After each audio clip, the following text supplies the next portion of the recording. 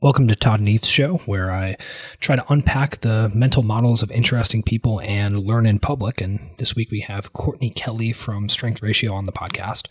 And Courtney has a background in linguistics, which is super, super interesting stuff. We kind of break down some theories from linguistics that she applied to exercise and coaching and training in an article that she wrote for Strength Ratio, which we'll link to in the show notes.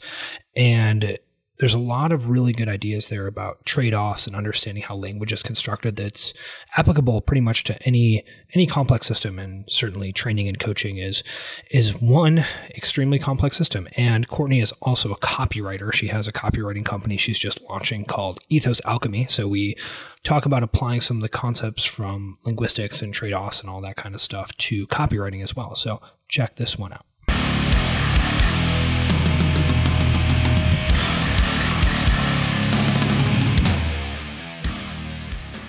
So as a fitness coach, I'm someone who has a background in chemical engineering, and that sometimes surprises people because it's like, well, why are you hanging out in a gym with a bunch of stupid meatheads when you could be, balancing the pressure in a reactor somewhere? And so I always appreciate it when people involved in fitness have backgrounds or interests that are seemingly disparate or overly academic in nature and all that kind of stuff. So for you have a background in psycholinguistics, right? And recently wrote an article that takes some concepts from psycholinguistics and then attempts to apply them to fitness. And I thought it was really, really interesting. So for folks who are like, what is psycholinguistics? Is this like being, some sort of a psychosocial Slipknot fan? Like, what are we talking about here? Yeah. So psycholinguistics is essentially, it's just the study of the representation, production, and processing of language in the brain. So psycholinguistics would be a branch of cognitive science. So you're really looking at taking kind of the field of linguistics, which is all about, studying the inner workings of language, and then understanding how we do that with our brains is kind of the crux of psycholinguistics. Sure. So some people may have some understanding that languages share grammar, right? That like most languages are going to have something resembling nouns, something resembling verbs. And, you'll have to sort of fill in the details here. But my understanding is that there's sort of like an architecture of language that it seems to be somewhat innate, that humans kind of like build their own language, the specific languages on top of, right? That there's some sort of like, phantom structure in the brain that can then be turned into English or Chinese or Russian or Spanish or whatever, but that we have kind of like built-in modules for how we think about and process language. Is that accurate? Yeah. Yes, that is kind of the dominant theory in a framework called generative grammar. And this is a framework that comes from, well, in large part, Noam Chomsky was a huge pioneer in this field. And I would say Noam Chomsky is probably one of the biggest figures in linguistics. And his whole kind of idea is that, he's looking at what B.F. Skinner, who's a behaviorist, is what he's writing about learning and language and how humans adopt behaviors. And he's like, man, I really don't think that this whole like the mind is a tabula rasa thing really applies to language. Like, I don't think that meaning blank slate, right? It's just yes. Like, okay, you're totally blank slate and you just kind of learn whatever you're taught. Right. So the idea, I guess, if I back it up, like the behaviorist idea about language, and B.F. Skinner is just a psychologist that's well recognized for his behaviorist theorems, but it's sort of like this idea that you learn language by almost like trial and error, by like conditioning and reinforcement. And Noam Chomsky's whole argument against that is, sure, that might work for like tying your shoes or learning your manners or understanding like what sort of behavior applies to certain social situations. But language is such a complicated tool that everybody uses. How in the world can a system that leads to things like tying your shoes also lead to all of us being able to construct and understand new concepts, new experiences, to learn how to represent language with the written word, so that those kinds of questions really led him to develop this idea that humans are sort of like pre-programmed, if you will, with like a language acquisition device. And whatever this is, it's sort of empowered by exactly what you are talking about, this universal grammar that enables everybody to learn language. And universal grammar it's a difficult thing to sort of wrap your head around, because a lot of people associate grammar with, things you learn in school, like do put a comma here, don't put a comma there, don't end a sentence with a preposition, like that kind of stuff. But really, grammar is an underlying sort of series of rules and principles that allow language to be formed and language to be understood. So universal grammar is like this really abstract idea that language can be like has to function in a certain way. That makes sense. And because of that, every human can learn language by being immersed in an environment with it, if that makes sense.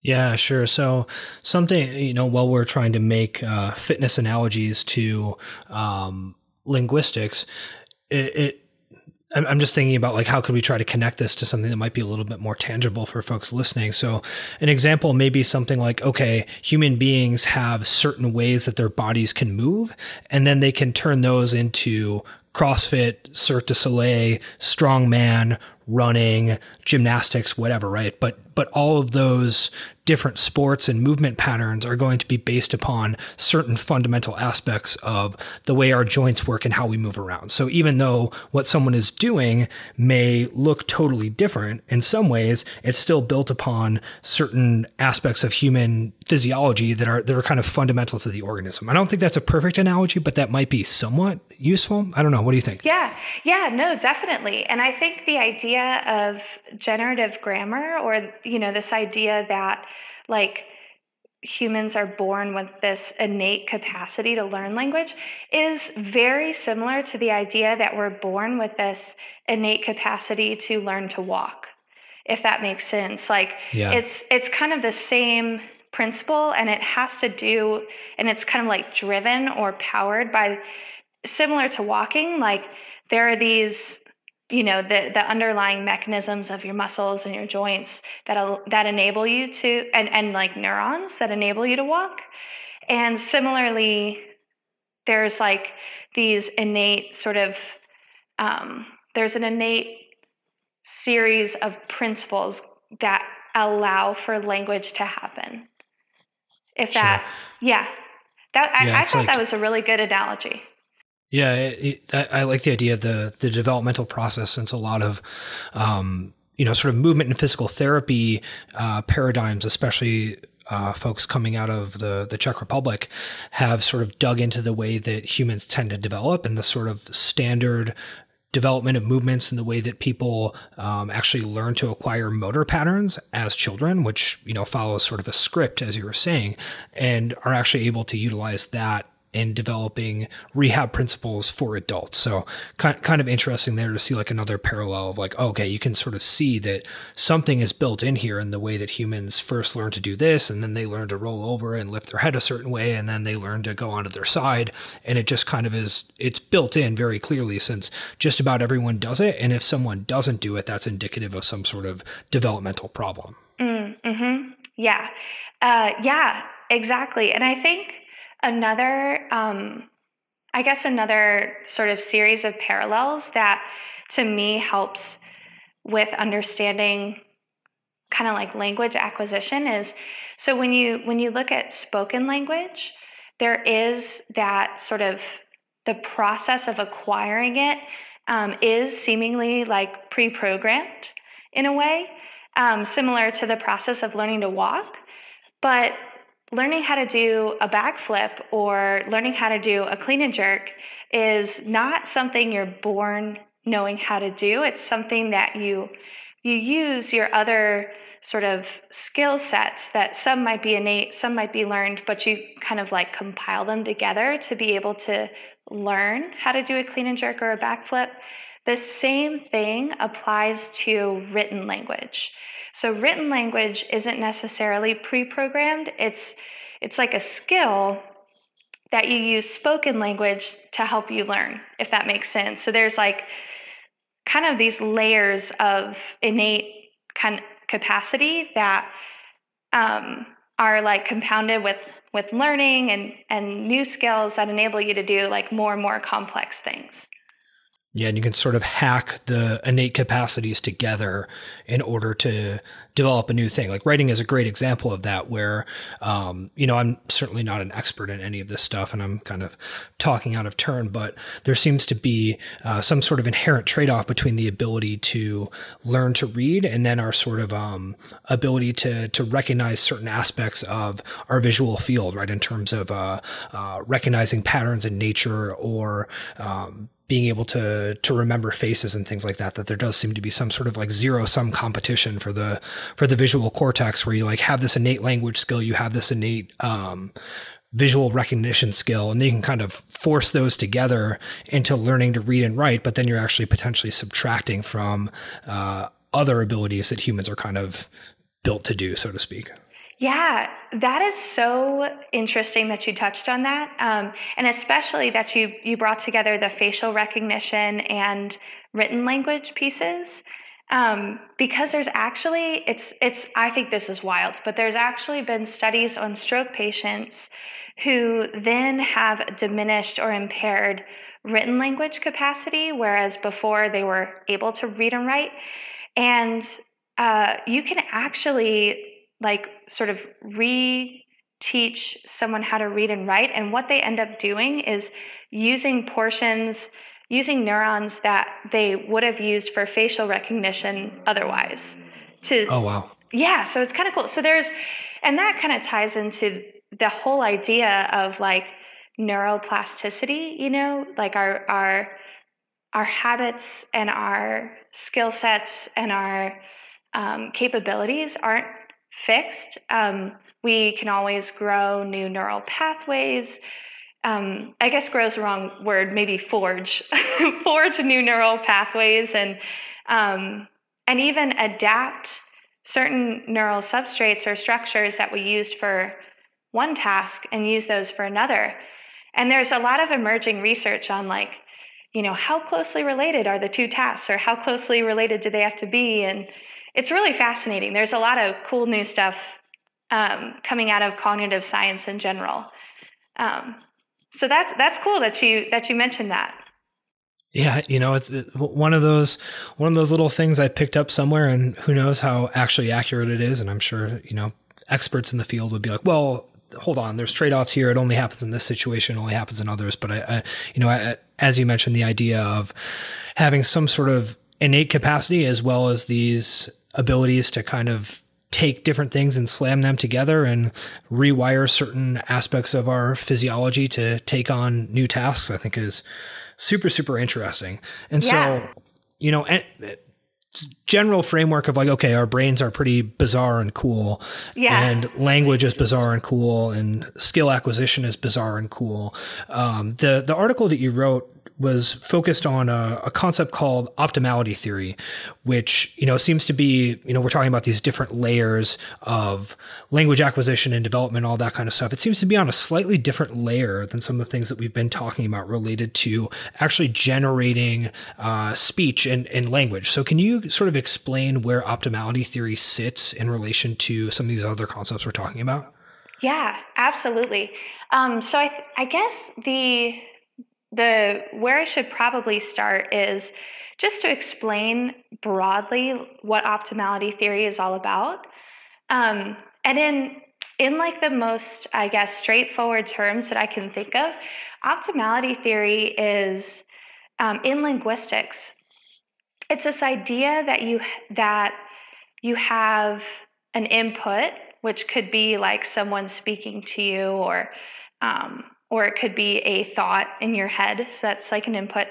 And then you have a series of, you have principles and constraints that basically like inhibit you from choosing certain ways to respond or outputs. And like your brain, the idea behind optimality theory is that you come up with outputs, and outputs could be like you interpreting what someone says, or it could be you producing some language. You come up with that after ranking these constraints and using them to select the optimal output. So it's like a series, it's basically a way of mapping inputs and outputs in language. And it was first kind of brought into the world of linguistics by two professors, Dr. Alan Prince of Rutgers and Dr. Paul Smolinski of Johns Hopkins University, in a talk that they gave. And so basically they are using optimality theory, or this idea that we have like principles that give us constraints, as a way to understand universal grammar. So that really like esoteric thing that I was talking about before, that's like this underlying structure that enables everybody to acquire language. They're saying that optimality theory can fit the bill for that. So it's sort of related to what we're discussing, in that it's kind of like a tangible, it's like the answer to what universal grammar is supposed to do, if that makes sense. So it sort of fits in that way, and it helps us, it's used to map everything from like the sounds used in language, to the way you can form words, to the way that you can form sentences, to the way that you acquire language, like this sort of the process that you go through. So it kind of fills that esoteric void of universal grammar in a way. Sure. So let me try to summarize this to see if I have it right, and if this chain of reasoning makes sense. So if you're a human existing in the world, there's a lot of stuff potentially that you need to do, that you need to communicate, that you need to process, et cetera. And so you have these thoughts that are potentially occurring in your head. You have these sensory inputs that are potentially coming in from outside, and then those things need to be somehow converted into either internal processing or potentially some sort of external communication. Yes. And we talked previously about this idea of universal grammar, which implies that there's some sort of innate structure to the way that humans process and communicate information that kind of is built into our brains. And the exact details of how we do that is potentially going to be different if we're, raised in a different country or have different cultures or what have you. But we have this innate structure that enables us to process inputs and simultaneously like create some sort of communication to other people. And so what you're saying is that optimality theory is essentially, okay, there's all this stuff that's going on, and then we need to be able to rank those things or process those things relative to different priorities and trade-offs. And that could be from actually creating some sort of sentence that we want to communicate. It could be related to the exact, let's say, syllables that we're using to create a language, et cetera. But that the idea is that we need to have some series of constraints that we're using to develop, specific words or communicate our thoughts, and that optimality theory essentially explains how that process occurs. Is that accurate? Yeah. Well, I love that. And it's the idea. Okay. So it stands in contrast to this idea that, the way that we process and produce language is according to rules. So if you think about a rule, as in like, okay, every sentence must have a verb, like there must be an action that this is just I'm just pulling this out of the blue, but like everything, there must be an event in a sentence. And optimality theory kind of turns that, it kind of inverts that structure, because although it makes sort of sense to think that, okay, language is governed by rules that help people understand things, when you start actually mapping out those rules, and I wonder from your background too, if this ever happens in engineering, but if you start like applying rules, it gets to be really hard to map every single rule and every single exception to every single rule as a separate rule. And it just gets to be this like very convoluted picture of what's going on versus... Because every edge case requires a separate rule, right? It's like, oh yeah, you always need to have a verb in a sentence, but what about when you are speaking colloquially with someone and you're just like, hey, you? It's like, okay, well, you don't need a verb in this kind of sentence. And then you end up having, 49 rules for that. And then you end up having another bunch of rules, like English spelling is an example. Okay, well, I before E except after C, or in cases of A, such as neighbor and way. It's just like thousands and thousands of specific rules, which ends up being an unsustainable way to actually create something. Is that sort of what you're saying? Yeah, absolutely. Yes. And it's, and so optimality theory, the way that it kind of looks at modeling language is instead basically looking at like language as governed by like these principles, like principle of economy. You want to say everything that's necessary and not more, for example. Like you don't want to, you're not going to give over much information, but you also want to try to not give under much information so that people can understand you. So that's one principle. And that principle has lots of constraints on it. It imposes constraints on language. So instead of looking at language as like the output of a series of rules, we're looking at language as like what we experience in real life with language is like the result of humans ranking constraints. Like a great example is, and this is just going to be a really kind of simple example, but let's say in English you have two friends, Peter and Paul, go to the park. And then you want to say that Peter brought cheese. Well, if you say Peter and Paul went to the park, he brought cheese, and you use that pronoun he, you are abiding by the principle of economy in some ways, because you're not repeating someone's name again, but you're violating a different principle in language. You're violating the principle that the person you're speaking to must be able to understand you, which is like a faithfulness principle. And so instead, in that situation, if you want someone to know who brought cheese, you have to violate one of those principles.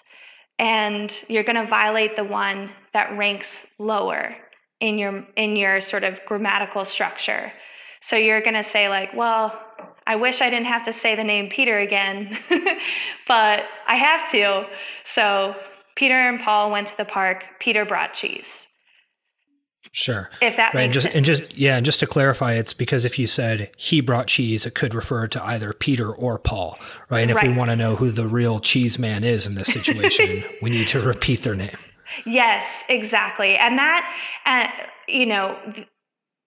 that is like a very kind of pared down example of what's happening. But I think it provides a good illustration, or at least it helped me kind of understand what the idea is. So the idea is basically like, we have all of these various options when we are, getting ready to produce an output in language, whether that's saying something or thinking something, or like understanding something.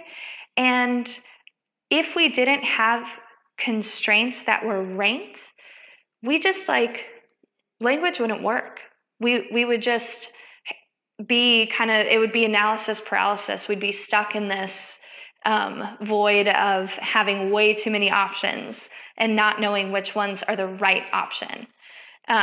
So that's where optimality comes into the picture, is that it provides a model for what we do, and often without knowing it, and often in a fraction of a second, which is really cool. Sure. So, another example in something like running a business might be having a lot of different metrics to sort of say, okay, we want to make sure we're doing a certain amount of a positive activity, but not doing it so often that we get some sort of negative outcome from it, right? Where it's like, okay, say you have a bunch of support tickets for some business that you're running that requires a lot of customer service. You have some software as a service business, and you're like, okay, cool. We want to get through our support tickets in a certain amount of time. And then you maybe also have something that's like, rate the quality of support you received. Because if you only incentivized the speed of support, you might get people just doing a really bad job and not actually solving people's problems and being rude to them. So it's like, okay, well, we need to have a certain amount of support tickets done, or a certain average time per support ticket, but not at the cost of dropping the how was your experience today score too low. Is that like a similar example? Yes. And this is where I think the concept of having principles or constraints and actions being a result of those being ranked is so applicable to so many things. So it's, to me, when I learned about optimality theory, I thought it was groundbreaking in my understanding of language. And then when you think about it as that framework could apply to other things, it's, in my opinion, it's so illuminating. And just to take an example from fitness, and of course, here I'm gonna say something that's way oversimplified, but so recently I decided to sign up for an endurance event. And when planning the training for this event, I went to my husband, Zach, who is the founder of Strength Ratio, one of the co-owners. And I was like, hey, I have this endurance event that I signed up for. And I did that because, it's quarantine and I really enjoy getting out on my bike. So I might as well train for triathlon. And so I want to change my training, and I want to, obviously become more enduring and get faster. And I also want to get stronger, and I also want to continue building muscle. And what Zach responded initially was, okay, well, which of those are your highest priority? Which of those goals do you want to, reach at any cost in your fitness world? And which goals are you willing to kind of sacrifice, and to what extent?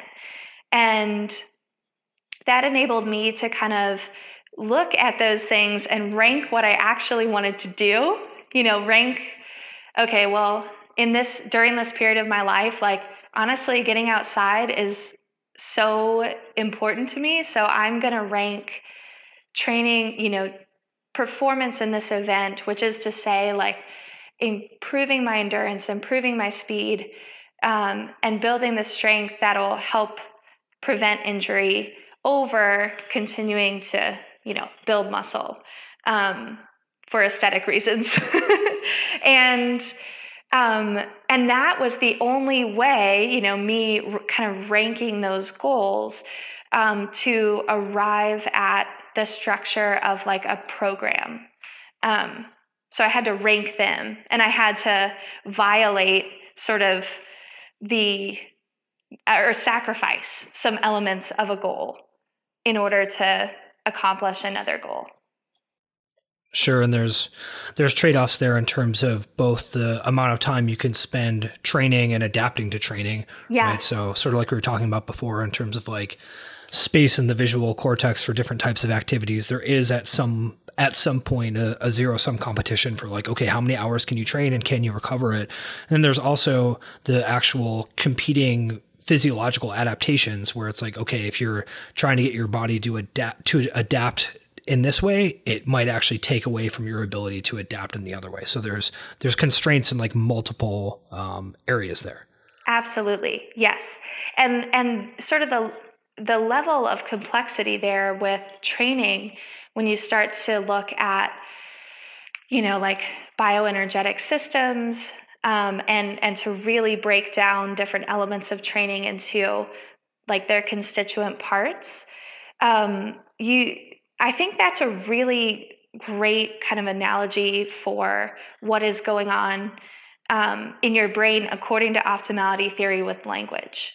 So there's kind of, you can look at it at optimality theory and how it affects language on sort of a large scale, like when you're interacting with someone, for example, and let's say you're a coach, and you're trying to explain a concept to an athlete.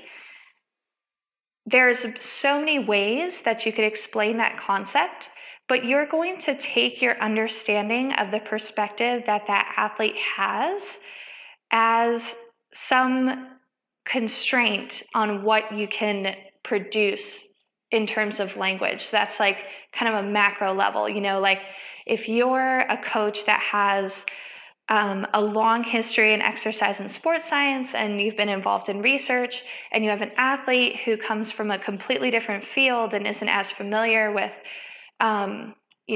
like physiological terms, you're not going to start using like the Latin anatomical words for like parts of the body to explain something to this person. Instead, you're going to use something that's tangible to them, even if it's not as scientifically accurate as a different explanation. So you're going to violate sort of scientific accuracy or sacrifice it in order to communicate effectively to get the outcome you want, which is the athlete understanding, if that makes sense. Yeah, totally. I mean, and we're kind of bouncing back and forth in this conversation where it's like, okay, let's talk about something a little bit more abstract, and then let's maybe try to give a specific analogy in another area that might resonate more with people, and just keep flipping back and forth in hopes of actually touching on something that makes sense. Yeah, definitely. Yeah. And let me know. I think I also have a tendency to get really excited about a concept and go down a rabbit hole. So feel free to kind of corral me back to I think that's literally the point of this podcast. So we're all good.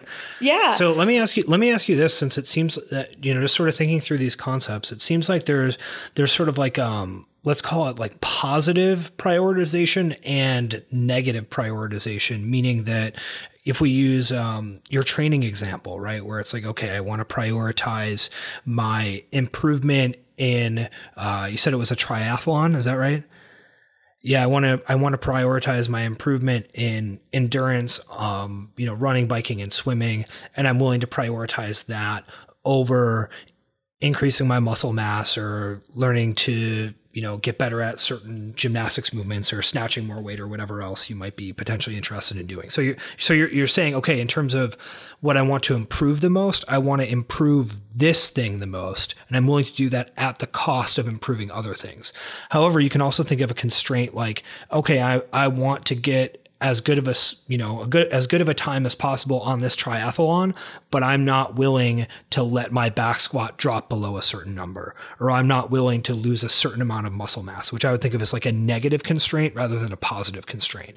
Does optimality theory have any way of thinking about the differences between those types of constraints, or is that something that just kind of like whatever shakes out, since it's like, okay, well, you're just sort of prioritizing based upon any number of those constraints? Yeah, that is a great question.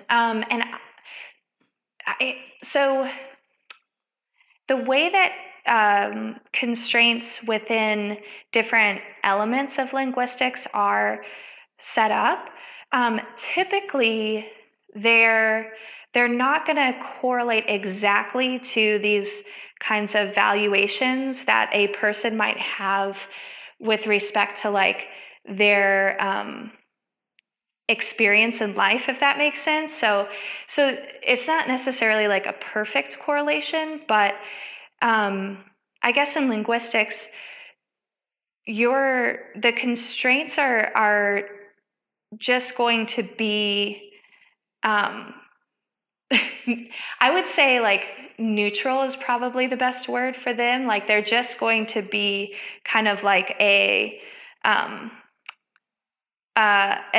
outpouring of a principle or an extension of a principle. So they're not necessarily going to say like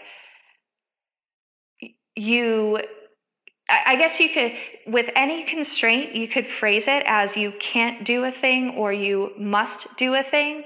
Either way, the way that constraints interact is, as long as the like fidelity to what the constraint is supposed to do remains, it's going to be the same.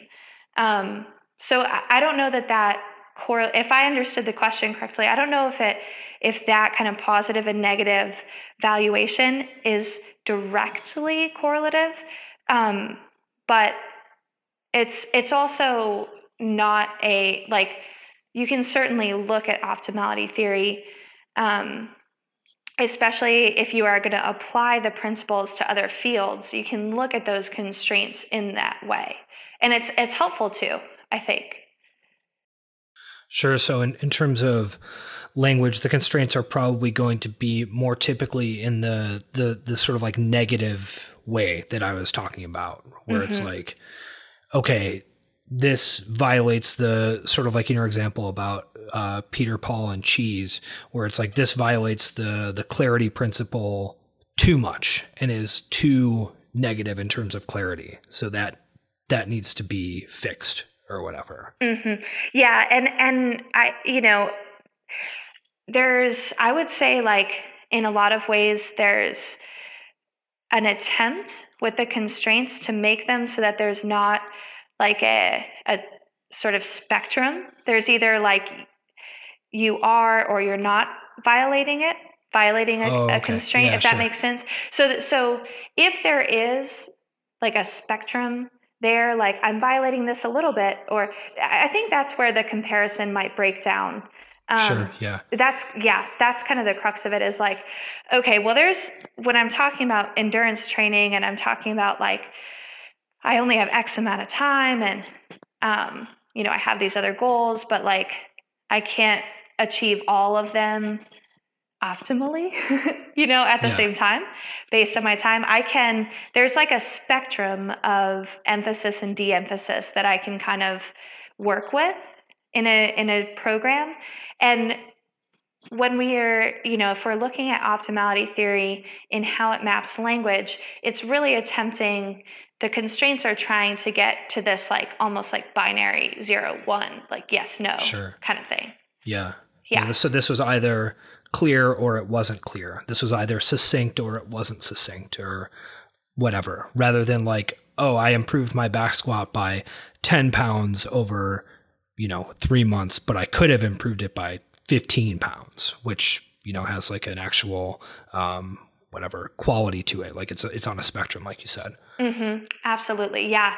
And the reason in language that there is kind of like that you can arrive or like map these binary things is because there are so many constraints at play at once.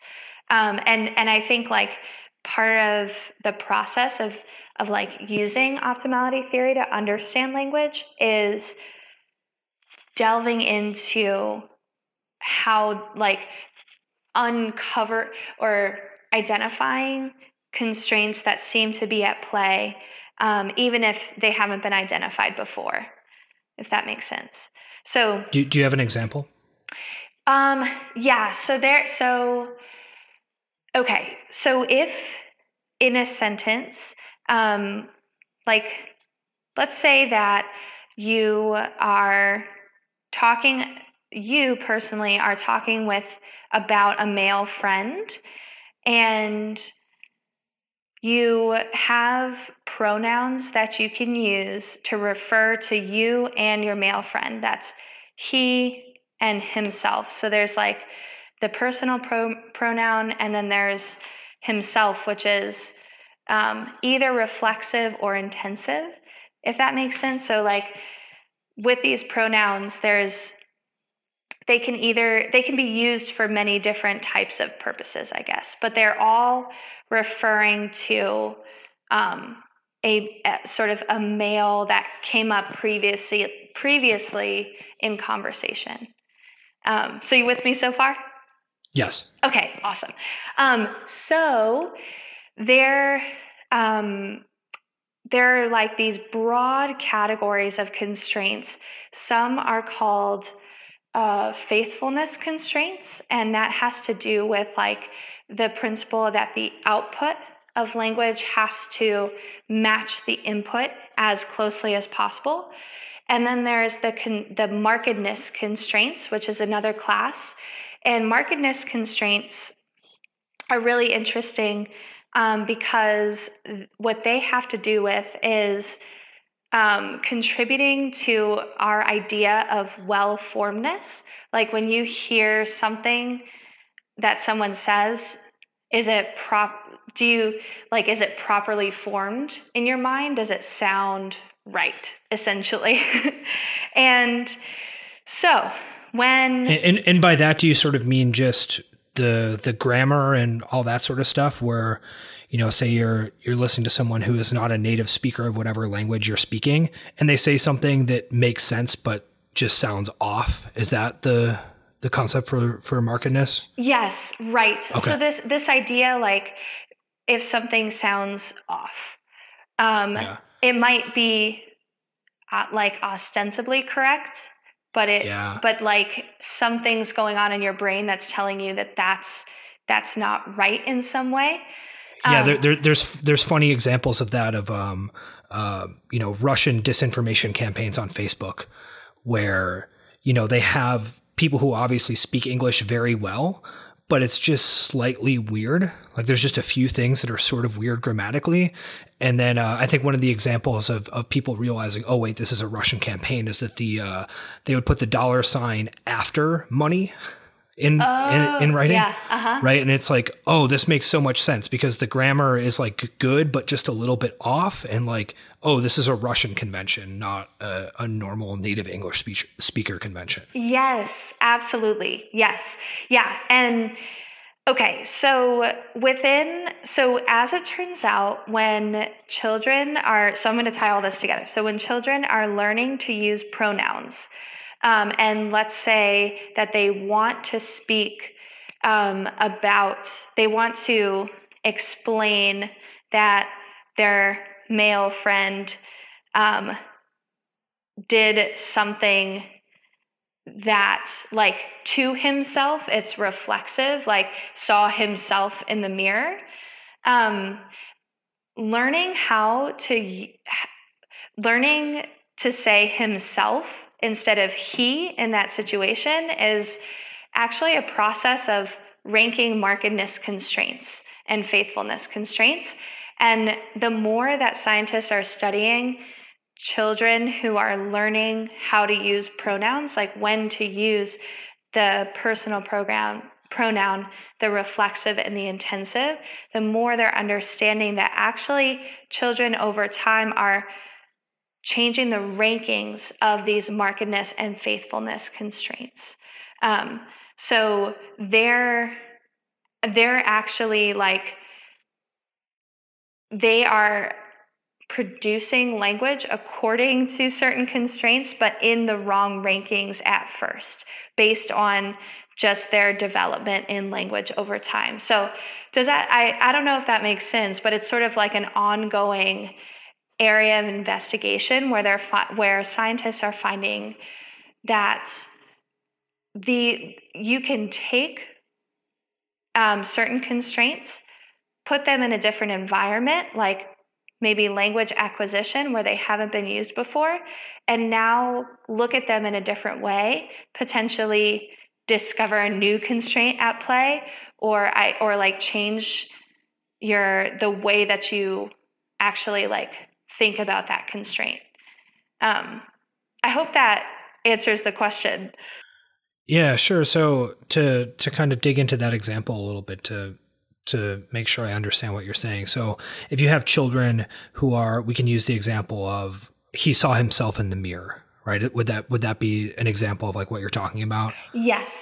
So right. So it's like, okay, you're referring to a person who was brought up previously in the conversation, and you sort of are speaking about that person who is already introduced, and then the himself is the sort of like reflexive use to be like, okay, he saw himself, and that's how someone who is a native English speaker would say it.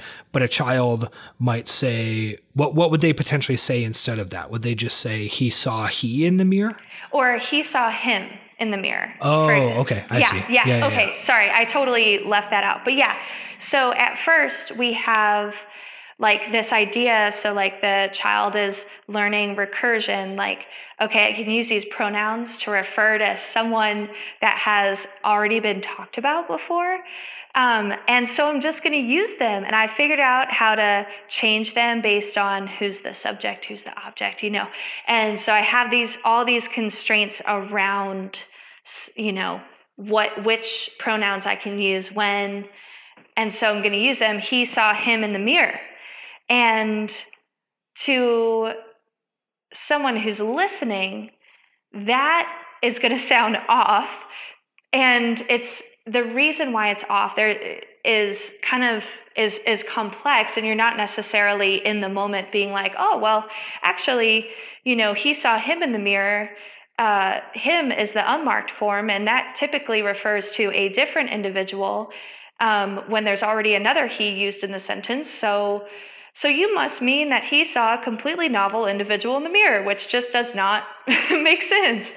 In terms of like, I guess that could feasibly happen in the world, but it's not, that's not what the child is trying to say. And so eventually the child learns to pick up another form and use that form in that situation, which is himself.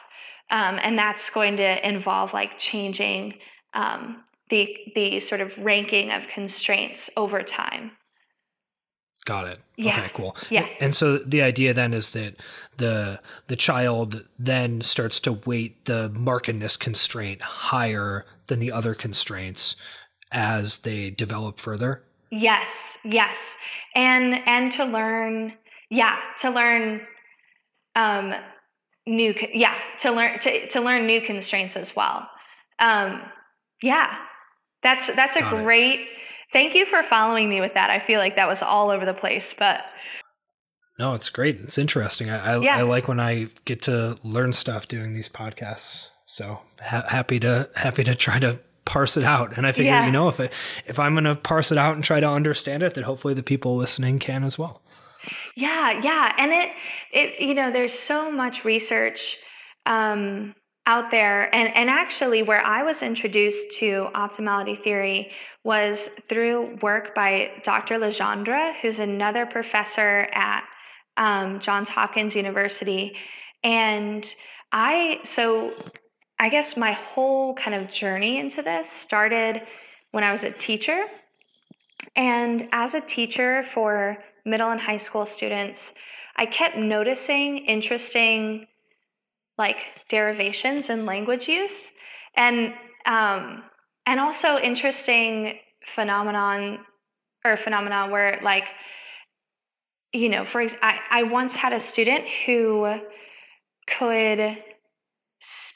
was an excellent sort of reader. She was always, engaged with books that were way above her grade level. But when she spoke, she had issues with this pronoun situation that I was sort of just alluding to, like using the right pronouns when. She would use like subject pronouns when she wanted to use an object pronoun. And so it was just like a fascinating thing for me because I guess, in the field of teaching, at least when I was coming into it, I wasn't exposed to all the nuance of language. And it was kind of assumed like if you had someone who's an exceptional reader, they were probably great at spoken language too. Or at least like had a grasp of certain like grammatical and like conventions. But it turned out there were situations where I was finding this wasn't the case. And that brought me to being more interested in syntax, like morphosyntax, like sentence structure and the structure of words and how those things interact to create meaning and what happens when things go wrong. Like why are there situations where someone could be really proficient in one area but then have some difficulties in another? And that brought me to Dr. Legendra's work because she does a lot with morphosyntax and optimality theory and language acquisition, which is cool. So, I would say like I am nowhere near an expert in optimality theory, but I think it's absolutely fascinating. And when you start really using it to delve into what's going on linguistically, it's really illuminating, not only for how language is typically used, but also in explaining what is going wrong when we perceive as something's off with language, or like why there are certain difficulties, why some learners might have difficulties with some aspects of language. So there's a lot of utility in optimality theory outside of just mapping language. Yeah. So let's take this tangent for a second, since this is something that I think is really interesting. We can use some potentially inflammatory topical examples as well, right? Say we have a presidential candidate prone to saying like bizarre gaffes all the time. And people are like, oh my God, Biden's brain is melting. Like he's got dementia, et cetera. And like, so some of that may be true, but he also has a history of just sort of saying like weird stuff that kind of doesn't make any sense and is very clearly a pretty smart guy. Right. And, you go back a few years and you have George W. Bush, who similarly just said bizarre stuff all the time. People would be like, this guy's an idiot, whatever. And it's like, okay, maybe he is, but like, I don't think that's the full story. There seems to be some sort of disconnect between what he's thinking and what he's saying. Right. And, not to put him on blast, but I grew up with someone in my household who very similarly seems to just like have a pretty hard time converting his actual thoughts into words. And it can sound sort of muddled and, it can sort of be like, what are you talking about, man? But it's also like, there's something going wrong in the conversion of the thought into language. And it sounds like maybe that might be similar to the student that you're talking about. I mean, those are three totally separate examples of people who you don't know, but what do you think is actually going on in those types of situations? Yeah. Okay. There is so much research going on to kind of determine what actually is going on like a neurological level, and how that impacts like the output of language. But one thing that that just kind of came to mind as you were bringing up some of those examples, So with language production and processing, there is an important kind of piece that comes along with that, and it's theory of mind. And theory of mind is essentially it's the idea that someone else has a mind as complicated and nuanced and competent and and multifaceted as yours, and that their mind is capable of coming up with opinions and feelings and perceptions that are different than yours, and that this mind is interpreting what you say, and is also, when this mind produces language, they're trying to produce it so that you can interpret it. So there's almost this like bi-directional understanding going on, where you're sitting there, and this is completely unconscious, but like your brain's like, oh yeah, I'm talking to this person, and I know that they have to interpret what I'm saying, and so therefore I have to speak in a way that's interpretable for them. And I know when they're saying something, they're trying to say something that I can interpret. So I know that they're thinking about me, and it's this whole like kind of interesting like mental gymnastics going on. But this theory of mind is like fundamental to optimality theory as well, because a lot of the constraints are like sort of based in the idea that anything you say has to be interpreted. So like anything that you produce linguistically has to be processed by a mind.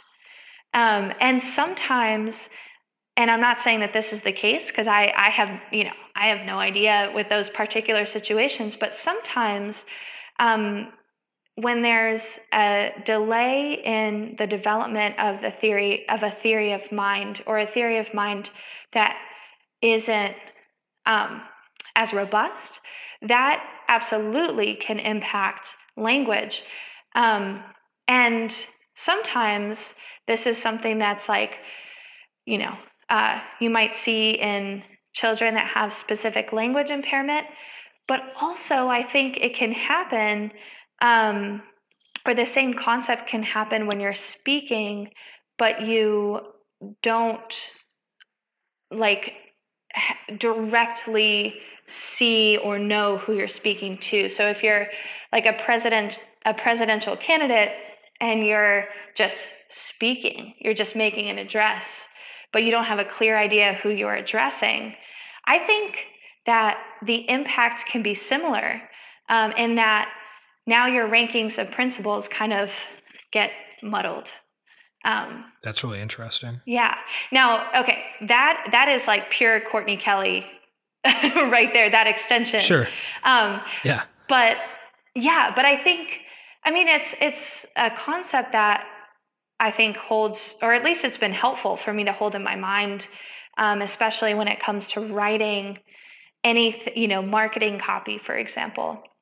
If I'm just writing it and not imagining who's going to read it, I might write something that's like totally uninteresting and absolutely doesn't communicate what I want it to, So that can impact. I think the theory of mind absolutely can have a massive impact on language processing and production. Yeah, that's really fascinating, that the ability to sort of properly imagine the processing of the audience or the individual you're speaking to is going to be key to having clear communication. If something goes wrong with that avatar of like who you're speaking to, then yeah, you can just end up saying strange stuff. Cool. That makes a lot of sense. Right. Yeah. Yeah. And so you started to touch on copywriting, which I wanted to dig into a little bit, since, we're talking about linguistics, we're talking about theory of mind, et cetera. And like you said, if you're writing copy on a website or, trying to send an email to someone or what have you, that, especially if you want to persuade them to do something like sign up for a fitness program or come into a gym or actually do their exercise program or what have you, you have to, like you said, have a robust theory of mind of like, okay, where is this person at? What are their potential obstacles? What are they thinking? What are they worried about? So, what does that process actually look like in terms of coming up with copy that gets people to do something? Yeah. So it definitely starts with a term that you just used, but that's like creating an avatar.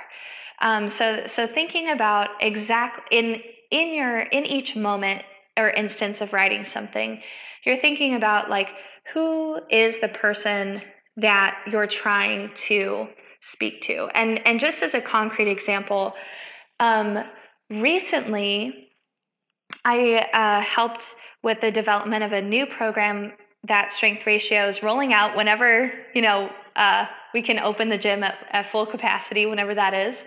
But it's a foundations program. And so one of the foundations courses is Intro to Strength, and it's really geared towards someone who has no experience barbell training, strength training, and for whom, the gym might be a pretty intimidating experience. So when I speak to this avatar, I'm going to be using language that's very different than the language that I use when I'm trying to speak about programming that one of our coaches can do for elite athletes. I'm going to be catering to someone that I know is like, I've kind of outlined what their goals are, or different classes of goals. I've outlined the kinds of things that might be difficult for them or might be barriers for them in signing up. And I've thought about, what prior experiences this kind of person might have before they interact with what I've written. And this process of me kind of laying out this map is not just me by myself. It also involves asking people, like me calling up relatives who might not have done as much strength training and be like, hey, like, how do you feel when, like, what does it feel like to come across this kind of messaging or that kind of messaging? And why does a barbell feel intimidating? Like, tell me kind of what your experiences are that led you to believe that, and what kinds of like fears do you have around starting a process like an Intro to Strength course, but yet why are you interested in it? Like, what is kind of drawing you in? And truly just asking people that who might kind of be in a similar position to the person that you're writing for is absolutely a part of the process, I would say. And so once you've kind of constructed this like very fleshed out avatar, then you can start drafting language that's really geared that they're going to hopefully respond well to. And then of course there's the whole aftermath of seeing how the responses went. Were they, did things go well, or did your marketing not seem to be effective, and how, and then adjusting, and again, like taking in data, seeing how your adjustments performed, and recalibrating. And over time, I think you get better and better at honing in on the particular language you need to use in different situations and with different people. So it sounds like the most important skill of a copywriter isn't necessarily the actual writing itself. It's developing a very robust theory of mind of the specific person who you are trying to communicate with. Yeah. And it's funny, as you said that, I was like, is writing really extricable from that? Like, I guess, this is where I really kind of like differ than a lot of maybe some of my English major peers in a way, because to me, okay, so one of my favorite authors is Kurt Vonnegut, and Kurt Vonnegut is all about how the point of language is to communicate something, and if your reader's confused, then your writing's not good. Like, good writing doesn't make readers feel confused. And that's Vonnegut's approach, and that's kind of where I fall in the spectrum. But there are certainly, if you look at James Joyce, who's a celebrated author who wrote Ulysses, he would have a completely different opinion. For him, good writing is like writing that, for example, can exactly mimic the processes of thought. But as a result, when you try to read Ulysses, it's like a behemoth. I studied it, and I still am confused in a lot of things. And some people think that, for some people, good writing is kind of this, it's like this exclusive club, and it's like sort of arcane and it is not understandable. Like, there's kind of that sentiment that, if it's difficult to understand, maybe it's good writing. And sure. Yeah, and I would say, in my opinion, I think that understanding people and having a robust theory of mind and a lot of empathy, honestly, is what really makes a good writer, and especially copywriter. And I think, copywriting is contingent on, to be a good copywriter, to sell things, to write UX UI copy that enable people to have a seamless experience on an app, for example. People need to understand. And so I think in the realm of copywriting, at least, that is absolutely true. And I suppose there's some debate in the realm of writing in general, but I would say that it's, people need to understand you. And are you thinking about if say you're writing copy for something, are you thinking about the constraints on the person who is potentially, reading your copy relative to whatever decision they're trying to make? Mm-hmm. Absolutely. Yes. And yeah, and I think the process of writing copy is very much, to me, I view it in this kind of optimality theory lens, or from that lens.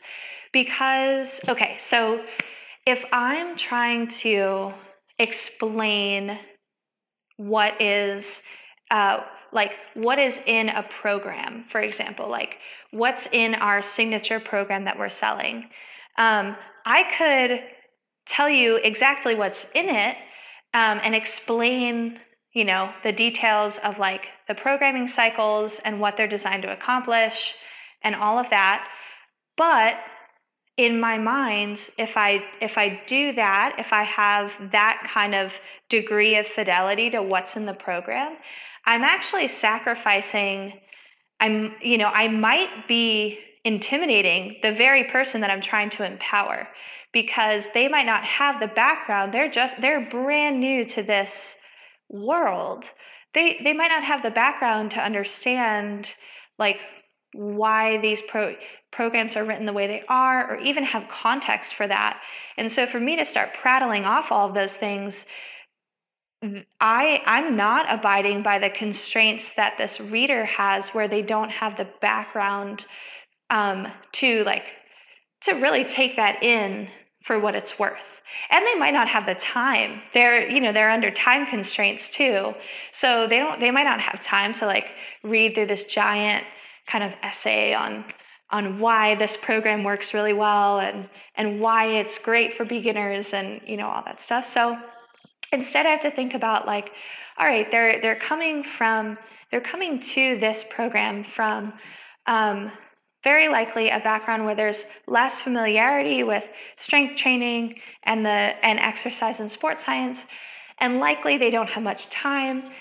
And also very likely their attention is like there are so many different especially online, like digital competitors for their attention, and they're probably like pretty exhausted by whatever process they've been going through to come to the right solution. So I have to think about that, like the attention, they're exhausted. Yeah, and skeptical, not just exhausted, skeptical too, right? Yes, absolutely. Skeptical because, I mean, who knows? Like this person may have tried a bunch of different things and their feeling is like, okay, I don't know if this is the right, like people keep telling me that strength training is good for me, but I've tried these different like free templates or whatever the case may be, and they were really hard to stick to, and I didn't like them, and all this stuff. So there might be like negative. Well, actually, there probably are lots of negative associations with everything else that they're kind of coming across in like when it comes to strength training products.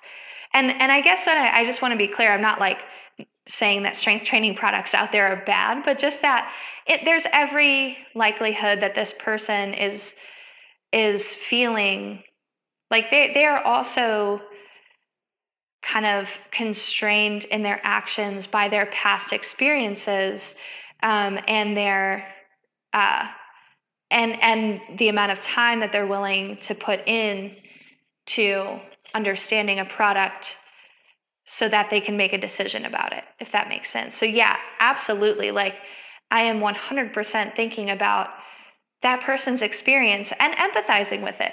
Like we all have that experience where you're online and you're just trying to find, like you have a problem and you're just trying to find something that will solve the problem. A great example is a gym management platform.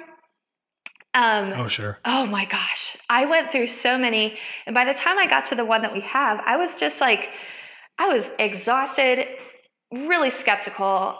I needed, like, the marketing needed to be very, like, succinct, to the point.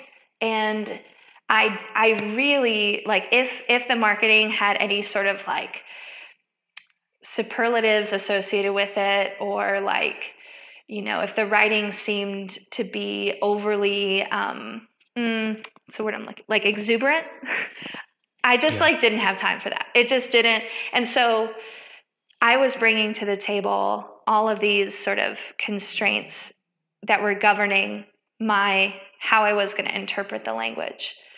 And people, so I use that experience of myself as a consumer, and reflect on that often when I'm thinking about someone else that I'm sort of writing to.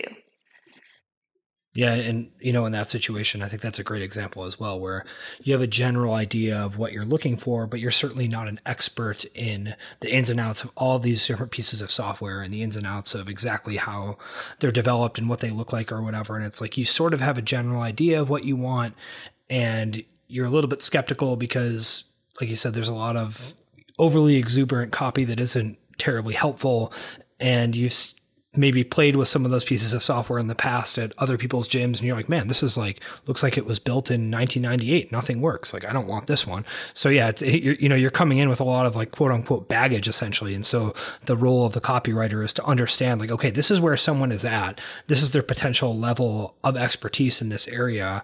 How can I speak to them in a way that actually resonates with them and doesn't sort of, push the buttons of the negative experiences they've had in the past? Mm-hmm. Yeah, absolutely.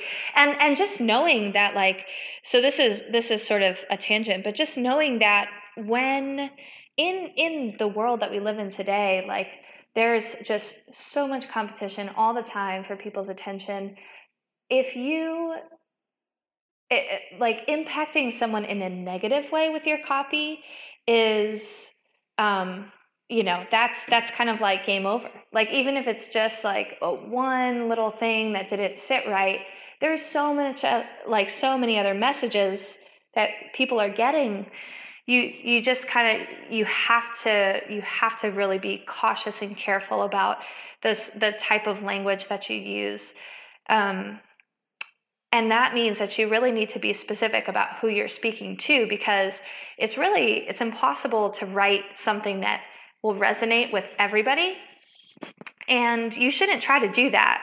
I think in attempting to do that, you're going to end up with something that just isn't effective at all. Like doesn't communicate anything at all in particular.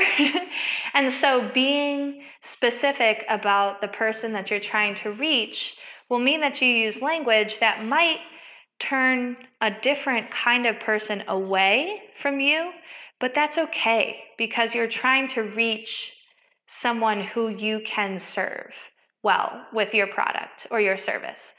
And you don't necessarily want to reach as effectively people that you can't really like, that won't benefit from what you have to offer.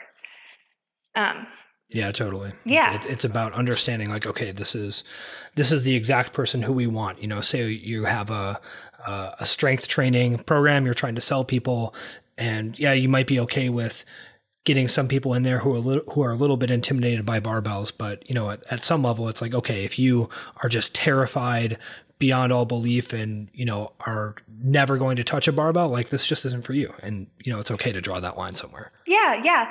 Or something that that comes up a lot, just as a specific example in our marketing. So we like the way that we program for group classes, for example, is really geared towards someone who is interested in their fitness practice being like a very long-term practice, and who is okay with the idea that programs are going to fluctuate and not every day is going to be like all out, just like you end up on the ground, and you get that kind of like feeling and satisfaction of like, the extremely high intensity, maximal effort. That's not going to happen every day. And so we want to speak to the person that's okay with that, and that is prioritizing something a little different in their fitness journey, if that makes sense. So it's really it's a really cool practice, and it's such a practice. And I think it's a practice in the same way that coaching is a practice, and learning how to connect with different types of people, and to elicit the best results with different personalities, with different people from different backgrounds, and and different goals. Yeah, totally. Like the analogy to coaching there makes a lot of sense, where it's like, okay, you have to sort of meet someone where they're at in terms of their understanding of the movement that you're trying to get them to do, their level of frustration at how much you've already been coaching them, or whether or not they're able to do the thing that they're doing, their, like you said before, their understanding of technical terms or lack thereof, like all that stuff sort of goes into a stew of like, okay, how do I actually speak to this person in a way that, makes sense to them? So we talked about this a little bit, but you have a copywriting business. What's the deal with that? Yeah, well, I'm sort of gearing up to launch it, but it's called Ethos Alchemy, and right now it's starting, just simply as copywriting, but hopefully will kind of evolve into a business that encompasses more aspects of branding, especially. But with Ethos Alchemy, this is kind of my attempt to like put some structure and like a name to what I kind of do on the fringes of my workday, when it's not for strength ratio and I'm writing, things like, some web copy here, or even like wedding ceremonies there.